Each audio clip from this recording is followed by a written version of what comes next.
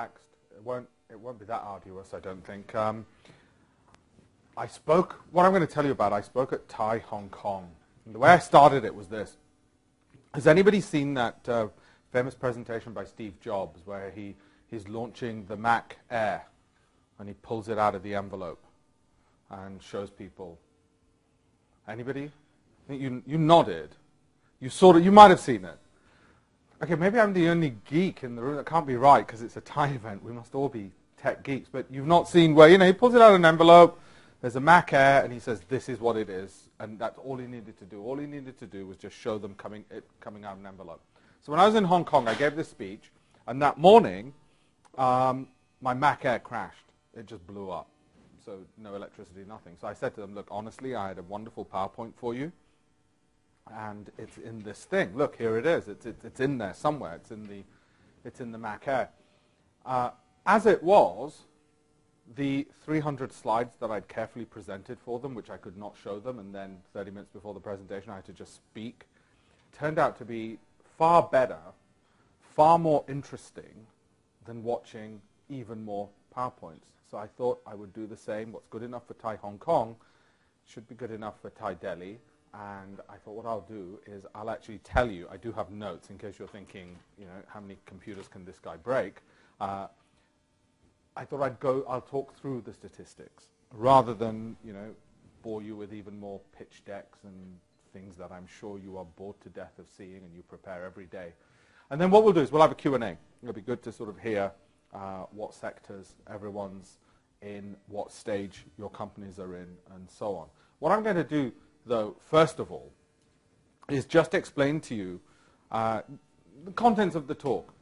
What I did is I took the data from what we're doing with the British government of all the companies we've worked with that have landed from not just India but around the world into the UK and gone global. So my role as a deal maker, and I know it sounds as a ridiculous title, but it actually says that on my government card.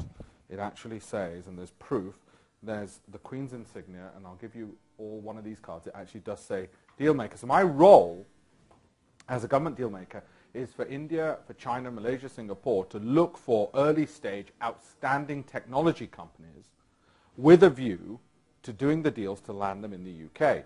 Now I'll explain what that means in terms of the deals, what kind of companies we look for. But I thought what would be really interesting for all of you, and what I made notes on, so I converted all these boring slides into actual notes. What would be useful for you to know is things like who lands in the UK, how do they do it, how do they become big, who gets funding, which sectors, what characteristics do the entrepreneurs have. And the reason behind wanting to do this is, first of all, we had lots of data. So in the spirit of big data and the time of our, the sort of the fashion of our era, I thought I'd go through the data and explain to you who's winning and who isn't. But there was another reason for doing this. As you know, London hosted the Olympics. And I thought to myself, we keep on with TIE, and I'm one of the co-founders of TIE UK, so I know TIE. Obviously, it's family. I know it intimately. But one of the things that we often did with TIE is we'd have entrepreneurs speaking, and they'd tell you their inspirational story, and you'd be sitting there, and I'd be sitting there, and I'd think, wow, that's great. And you'd go back to the office that very same night at 11 at night, and you'd put in an extra 5 hours of work until 4 in the morning, and you were just so inspired. And that was all great. And then I thought, well, wait a minute. The people who come first, the ones who make the hundreds of millions, the billions, they sound, and the things they say are always the things that we already know. Persistence, find a technology where there's not much competition or you've got some IP protection. Make sure you've got a supportive spouse because you're going to be working all hours. Make sure the investment deck makes it absolutely clear what the problem is and how yours is a great solution. All the things that we've heard over and over again. Then they'll throw in a bit of how they had absolutely nowhere to live, no clothes, no money, no nothing, and suddenly an idea came to them and they became billionaires. The sort of the classic inspirational story. Nobody ever says, well, my dad was a billionaire, I managed to lose a couple of $100 million and that's why I'm still rich. Everyone's always got that fantastic inspirational story, which is great, and we love hearing it, and it inspires us, it motivates us. And I thought, well, if you think about the Olympics and the person who comes first, the one who gets the gold medal, and the one who comes fourth, and the one who comes fourth is pretty bloody good. I mean, yeah, they're at the Olympics. You know, if it was your family member, you'd say, hey, you know, okay, the guy didn't make the podium, but fourth is still winning. So the difference between the winners and the losers that we're always told about is not, or rather it's too easy to say, oh, persistence. What the hell do you think the fourth guy did? The guy who came fourth was persisting.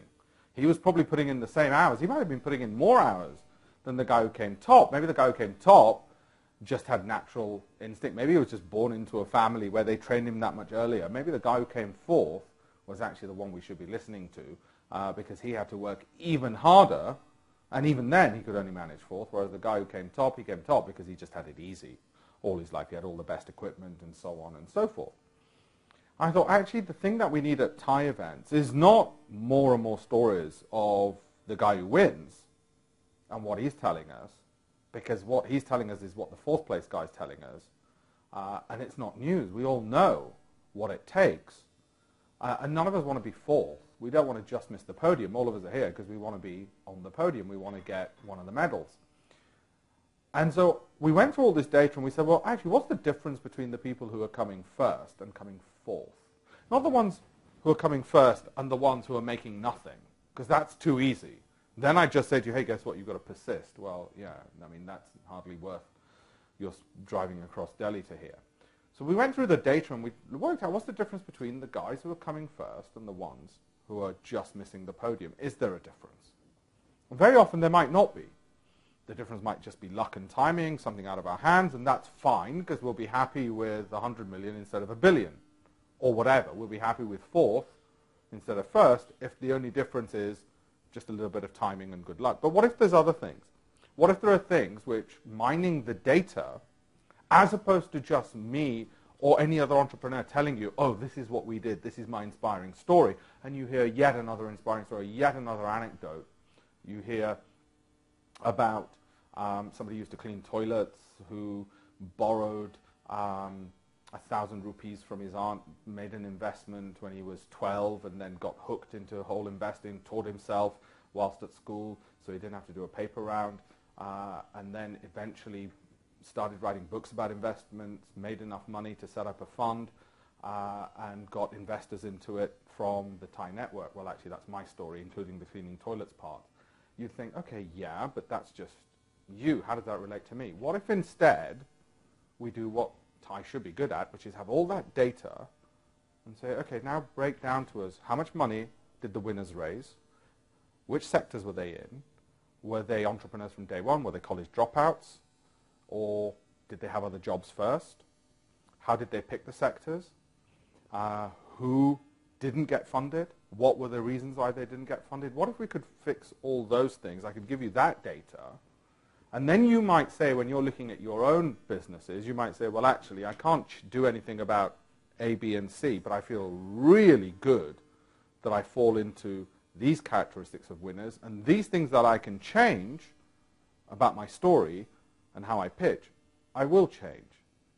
What if we could do that? So that was the point. Instead of giving you one inspiring story about the difference between somebody who's won and somebody who's lost, I'm going to give you the data on 300 plus who've won compared to coming fourth on the podium. So it's still pretty good, and as I said, we'll be happy if we come fourth in the Olympics because we're still in the Olympics. So that's what today is about. And what I did is go through all this data, as I said, put it into wonderful PowerPoint slides, and then the computer burnt up, which was probably the best thing that could happen. Because, as you will know, I don't think Steve Jobs ever gave a PowerPoint presentation. He's pretty damn good at this stuff. So there's going to be quite a bit of data, but I'll speak slowly through it so you can understand. The source of this information is a collection of companies which we as deal makers around the world have brought to the United Kingdom, which have then gone global.